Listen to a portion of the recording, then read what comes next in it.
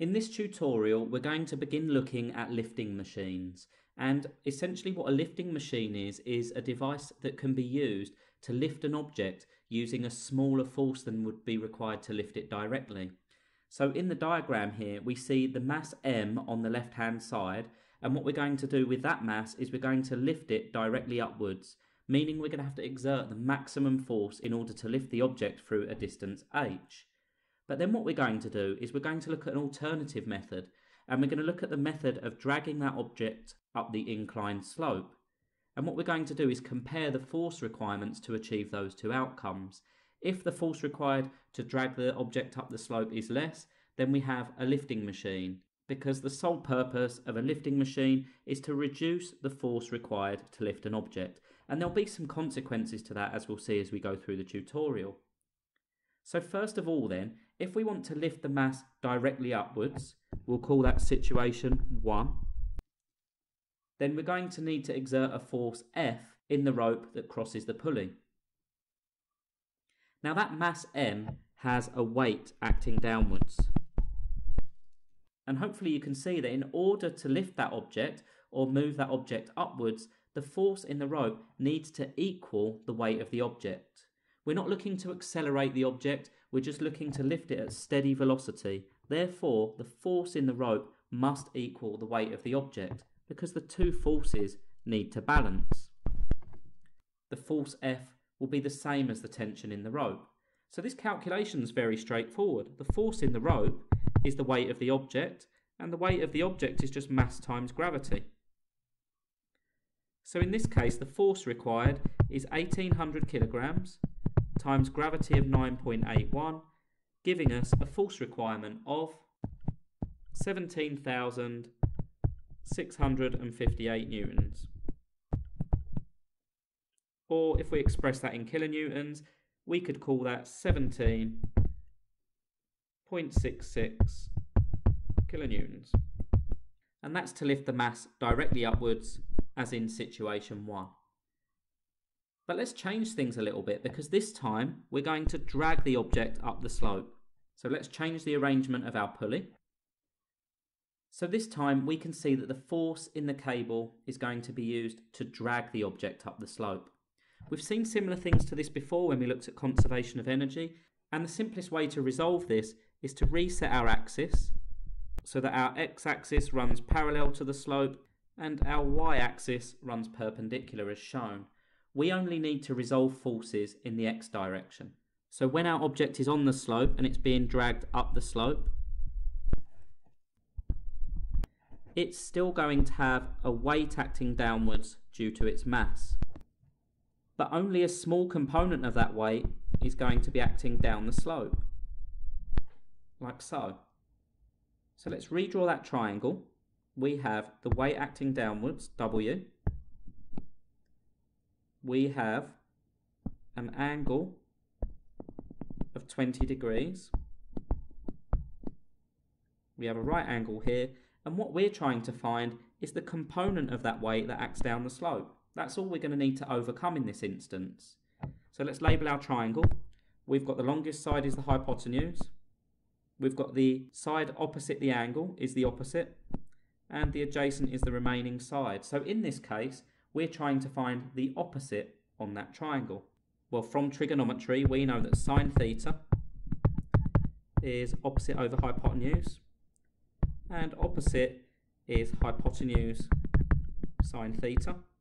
Now we can plug in our values. We're trying to find the opposite in this case, which is the force acting down the slope.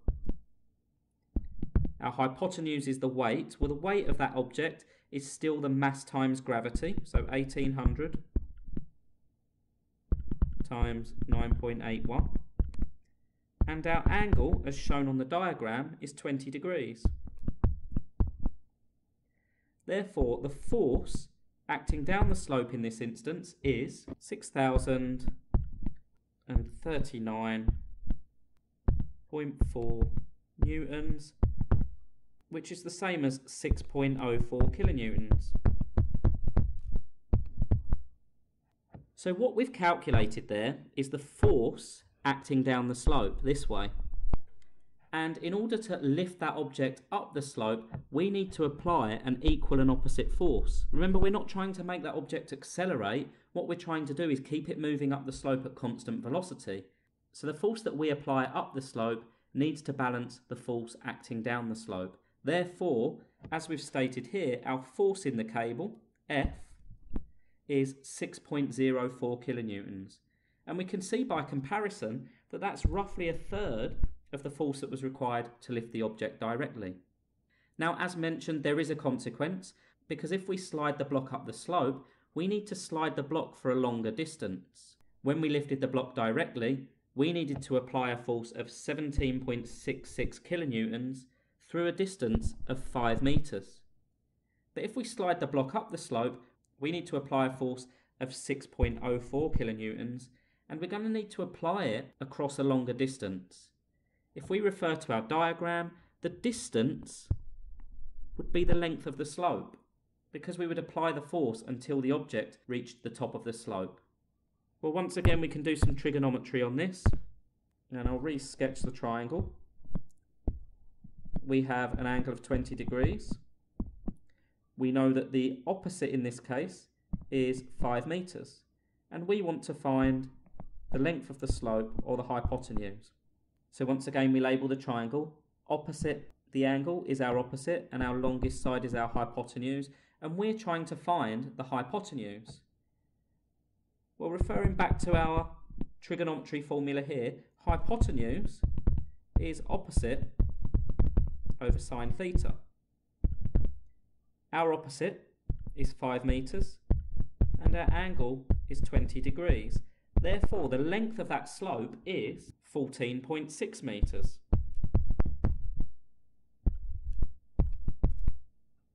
So although we need to apply a smaller force, we need to apply that force over a longer distance. Let's just do a couple more calculations just to demonstrate what this is telling us. We have a force ratio, and the force ratio is a measure of how much mechanical advantage we're gaining out of this system. And that will be equal to the force lifted over the force applied. Now, this machine will only be an effective lifting machine if the force that we're lifting is bigger than the force we're applying. Well, the force we're lifting, we've said, is 17.66 kilonewtons, and the force that we're applying is 6.04 kilonewtons. Therefore, we have a lifting ratio of 2.9. But the interesting thing is that that ratio will be the same as the ratios to the distances. Because we've assumed that there's no losses here, the distance that we need to drag our object will also be 2.9 times greater than the distance that it's being lifted. And we can check that because the distance we're dragging our object is 14.6 meters, and the distance we're lifting it is just 5 meters. So what we see this time is that 14.6 over 5 is also 2.9. Now this highlights our payoff. We're applying a force that's roughly a third of the weight of the object that we're lifting, but we need to apply that force for 3 times the distance, or 2.9 times the distance. And that's something that's common to all lifting machines. Essentially, the work done in lifting the object is the same as the energy that's being put into the object.